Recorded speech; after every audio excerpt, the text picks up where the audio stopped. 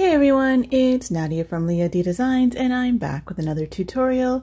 Today we are looking forward to the holidays. So I know it's literally just turned September, but I wanted to show you guys this really cute idea that I had for what could be Christmas ornaments or holiday ornaments or decorations.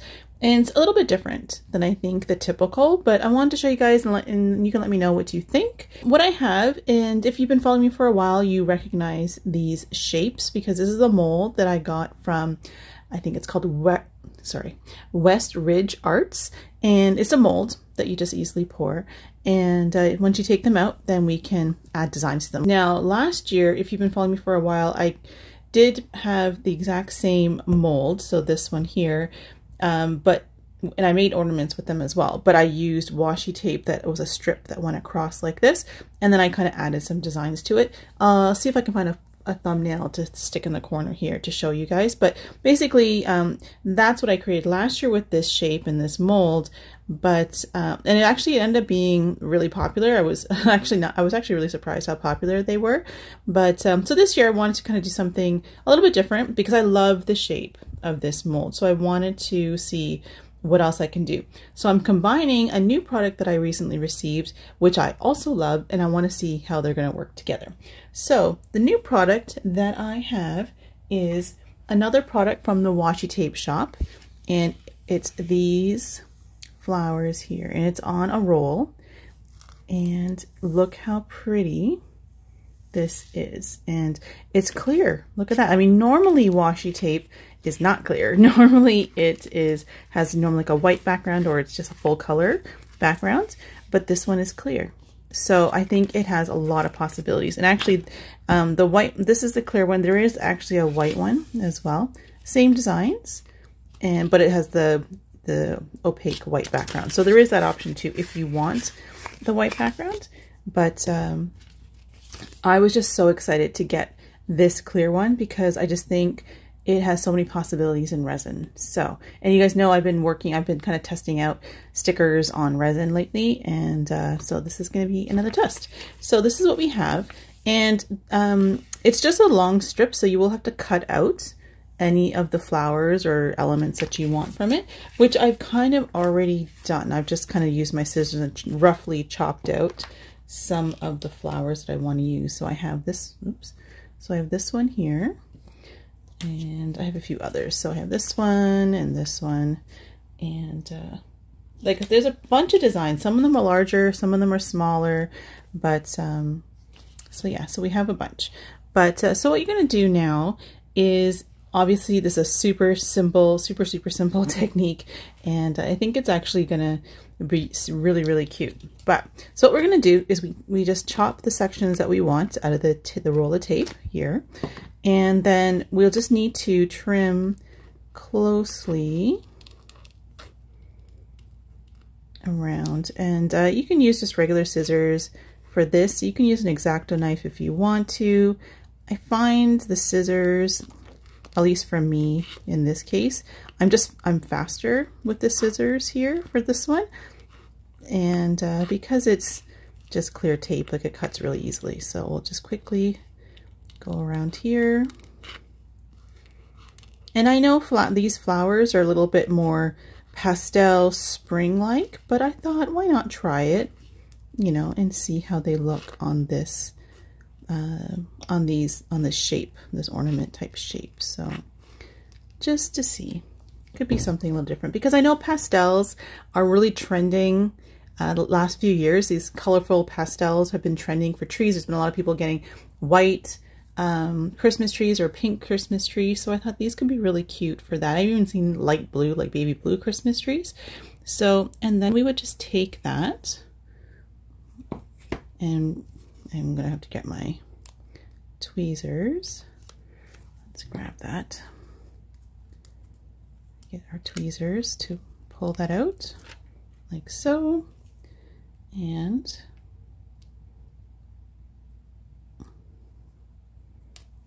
put it on like that. And look at that. Look how cute that looks. All right, so let's try another one. So this is, we'll try this one on the pink. And I like how that is looking there too. So let's do that one really quick. So now let me know in the comments, what do you guys, what kind of themes do you guys think are coming up for this holiday season? Like I said, I know that the last few years pink has been, and like the pastels have been popular. And some years the, like actually my Christmas tree is, well, it's kind of more of like a heritage tree at this point, because every year we just add more and more ornaments that, you know, my kids choose or things like that. But our tree is really colorful. Like it has a lot of, as you would expect, because I love these bold colors, and especially the colors like the golds and the dark pinks and the purples. I actually have a lot of that on my tree. We have like some candy themed ornaments. Like we have a lot of, really colorful. But what do you guys have, or what do you guys think is going to be the trend if you don't necessarily have a theme for your own? Like, what do you think is going to be the trend this year? Because I find that even though, there's some traditionalists like my mom, she's super traditional with her tree. She loves her, red and green and things like that. Oops, I think that one is not centered. Let's try to get that better. Oof. All right. So there we go. So yeah, so let me know in the comments, what do you think the trend is, or what's your tree like, or what's your preferred theme color for, a holiday like that? If you don't celebrate Christmas, like, do you have a holiday around that time? And if you do, like, what themes do you normally have for that? So anyway, so I think that looks pretty cute too. So yeah, so like I said, it's a little bit different in terms of, I know it's not typical holiday, but I really like the look. So I'm gonna keep going ahead. So let me go into a time lapse and I will get the rest of them done, and then we'll talk about what's next.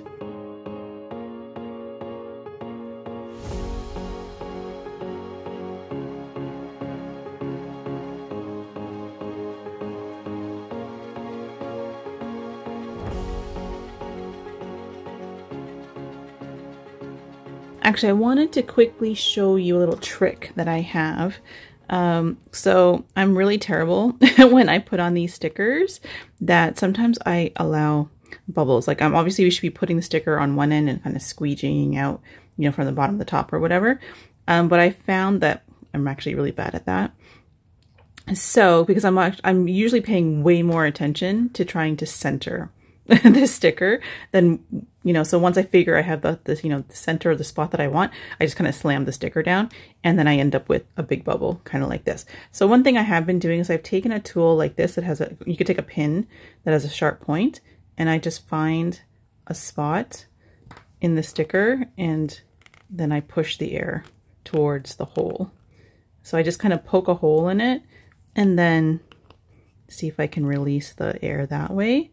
And the hole doesn't generally show, so it's been fine. So you saw that bubble was there, and now it's not, it's gone.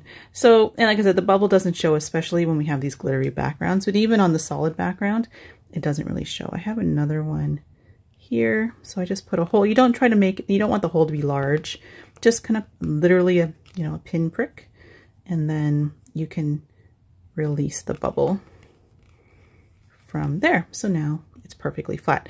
So yeah, like I said, it's a bad habit of mine. If you're better at squeegeeing out your the holes in your sticker, then, or at least like laying it down properly, you don't have to worry about that. But if you're like me, that's a little trick for you. So let's continue.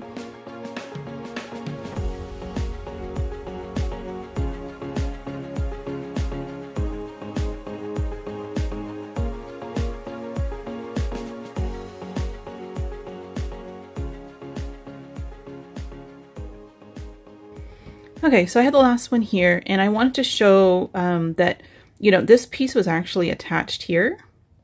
Do you guys see that? It was attached here, and I just trimmed it off because when I go to put this on, it's going to be off the edge. And because these ornaments have like a rounded edge, it's going to be a little bit more difficult to trim off the rounded. So I'm trying to trim it before I stick them on. Normally on flat surfaces, I just stick the stickers on and then go through with my X-Acto knife and trim it off. But the rounded edge is a little bit more tricky. So if you can plan it ahead of time, then trim it off. And let's just get this last one on. Okay, let's grab that. Oh no, I ripped it. I knew that was going to happen to one of them. It's actually the first one this has happened with, actually, but I'm always afraid that that's going to happen.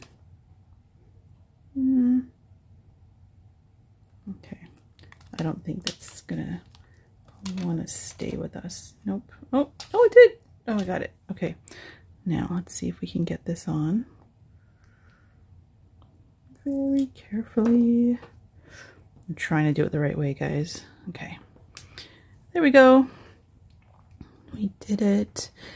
All right, so as you can see, those are all of our colors. And the cool thing is with this is, if you saw my previous, I did another video a couple weeks ago, a couple of videos previous to this one, I guess, where I was testing clear stickers, not these specific ones, but clear stickers on different colors of resin backgrounds, sparkly, non-sparkly, and all that kind of stuff. And I found that some do show edges more. Now, this particular tape I found, it's almost invisible. Look at that, that's on a blue. And we did find on some of the darker colors in that previous video that the edges on darker colors tend to, like more saturated colors, tend to show more. But look at that. You pretty much, I mean, it's there. If you really look for it, you can see it, but it's almost invisible. Very, very clear.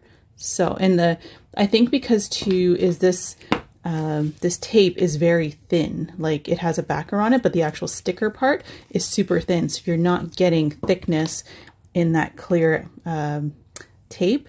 So now it's actually, you know, really, I don't know, going invisible. it's kind of fading into the background. So, and obviously as we know from before, on any of our glittery ones, we're pretty much, you know, not needing to worry about the edges at all. So, but look, I loved how this one looks too. So nice.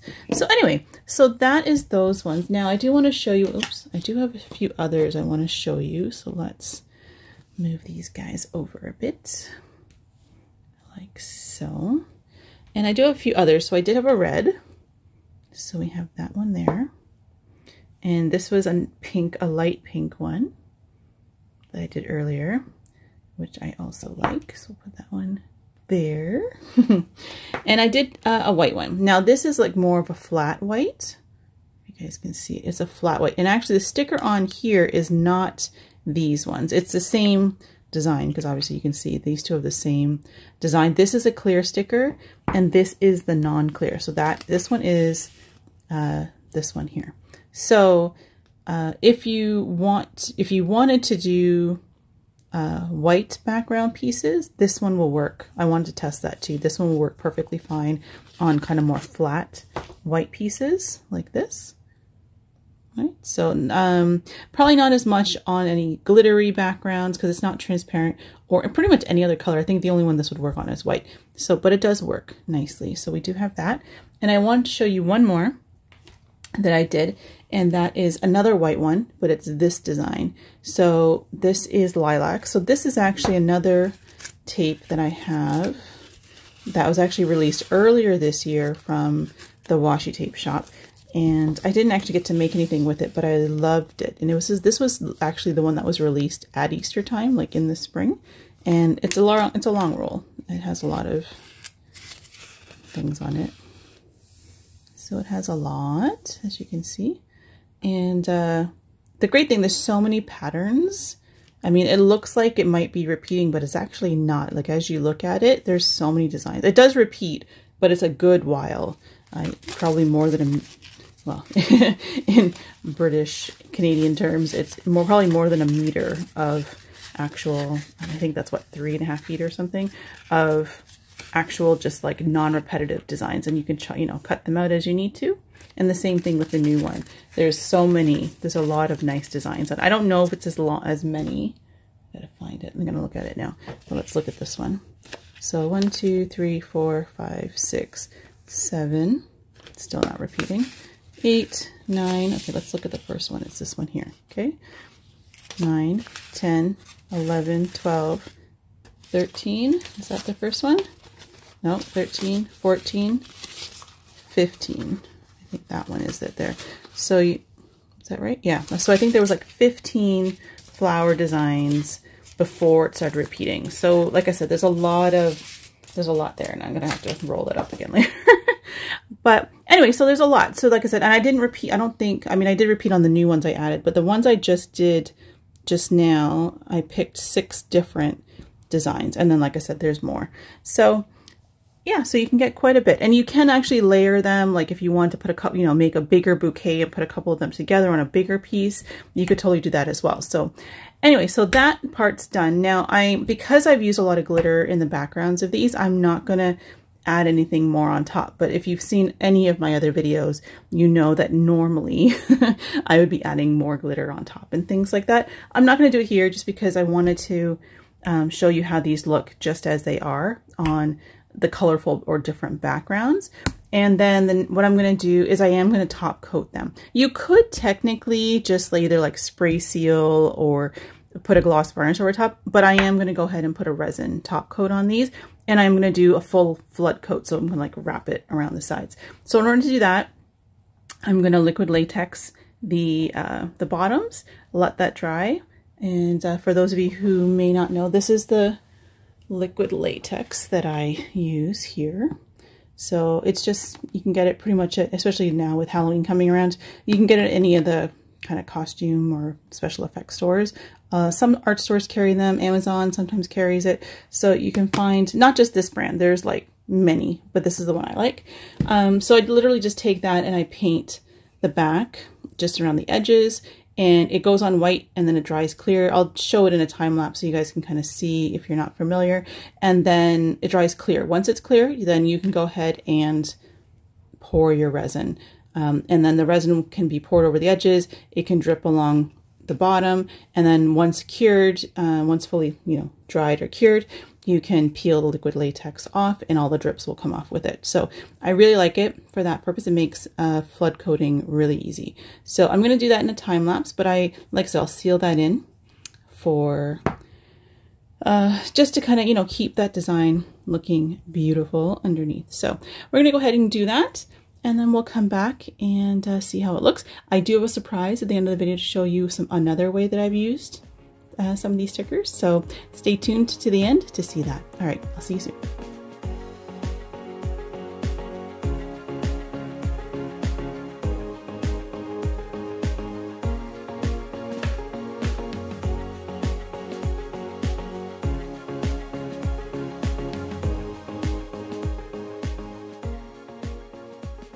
Okay, so we have our top coats all done, and they're looking really pretty. But I wanted to show those of you who may not be familiar, this is what the back looks like once it has the drips on it from the top coat of resin. And you can see there's still the liquid latex on there. So all we need to do is basically just kind of pull up the liquid latex, and just give me a second here. So the one thing about the rounded edges is that sometimes it's a little bit more tricky to kind of, it like leaves, like, I don't know how to explain it. So the resin kind of rolls under because of the roundness instead of having kind of like a sharp edge underneath. And then I find that the best thing to do, like here, my resin's been curing probably for about 24 hours. So it's technically just like, I'm just peeling it and then bending it backwards, and the resin's just breaking along the line. But if that's not working, you can also just use a utility knife or something to kind of just trim it away, and that works as well. But I might have to do that here because it's kind of wrapped itself all the way around. But let's just continue. So, but it does leave a nice clean backing, and so I actually really like using this method with the liquid latex on the back of my pieces. It just gives me, I find it's it's just easier than tape. I find tape sometimes, especially with these odd shapes, is a little bit more difficult. So anyways, just get rid of all these pieces. There we go. So there we go. And like I said, there is a couple of spots where there is a bit of just kind of an overhang a little bit. So then I just go through, take my utility knife and just kind of trim those away like so. And we're pretty much done. Anyway, so there we go. So I'll get more of it later. But so there, so this one, it looks nice. And now it has that nice top coat. And so it's all shiny. And a couple other ones. So here's our purple. Love this purple and the sparkle. What else can I show you? This one turned out really pretty. And this white one here is the, so this, you can see the difference. So this is, I mean, actually there's not much of a difference, but this is the clear floral tape, and this is the white floral tape. And again, because it's on a white background, it's not really showing any difference. They're both equally beautiful. So yeah, so if you're mainly pouring white, like a flat white, then you don't necessarily need the clear stickers. You can go with the white stickers, and that works really well too. So there we go. Now, if you want to make them into ornaments, it's just a matter of drilling a hole in the top of each piece, and so I just use a hand drill for that, like nothing specific or special, just pretty simple stuff. So look at that one, the sparkle on this one, incredible. So anyway, so I thought these were really pretty, and again, I know they're not overly Christmassy, but I still think they're super cute. So, and I did want to show you, I mentioned that I was making something else. So I also made some coasters, and I do have sets of these, but just to show you some other colors. So this is that dark emerald, like it's like a dark teal color. It's called Imperial Emerald from Meyspring, I believe, but this is, it's actually more kind of like a dark teal. It leans towards green, but it's a beautiful, beautiful color. And then this is just more of a pearl, like we use the flat white here, but this is on a pearl white. So also pretty, pretty. And so these are molds from Molds and Shapes, which you guys have, if you've been watching me, you know. I've used this one before, and this is their new one called Magical. And again, beautiful. Love the shape, love the edges on these. And if you like the shape, but you want to paint the edges, this is how it looks with the gold edging. And this is a red, so similar to our red here, but with this one shows the gold edges. So, and you can actually paint the edges on these as well. If you want to go the extra step, you could actually paint the edges on these as well if you want to give it that edging. I may do that in a couple of these, but I actually really like them the way they are. But on the coasters, I really like the gold edging. I haven't got around to doing the edging on these guys yet, but I will be adding them. But even without the edging, super pretty, right? Like it really just comes down to your preference. So, so yeah, so there we go. And all right, so anyways, I hope you guys like this tutorial. I hope that you like this style, or at least this technique. Like I said, I was super excited about this new roll of tape from the Washi Tape shop. Super excited with the clear. I just feel like it's so flexible. I can see, you know, doing trays, and obviously we did some coasters, and, you know, just, I think there's a lot of little, you know, you can make little, I guess, keychains even, like if you want to just use small parts of the flowers or little letter, you could actually, in those letter molds, you could actually do something with that too. I just think there's so many possibilities with them. And because it's clear, and it doesn't leave any edging. I mean, if we look at all of the colors that we have here, none of them have any edging on that shows at all. Like, it's just amazing. Like, this was that dark, did I show the dark blue one? So this is it now with the top coat. You don't see any edges. So I think I just think it's a great product. So if you want to check it out, I have all the links below in the description under the video. And yeah, so anyways, I hope you guys, you know, enjoyed the video, and I'll see you in the next one. If you're looking for any of my socials, they are again also linked. Look for the beacons link under, sorry, in the description under the, I think it's like right after the kind of little blurb about what the video is about. And then right under that is my link for my social. So if you're looking for my Instagram, my website, if you want to buy me a coffee, any of those things, it's right there. So anyways guys, thank you so much, and I will see you next time. Bye.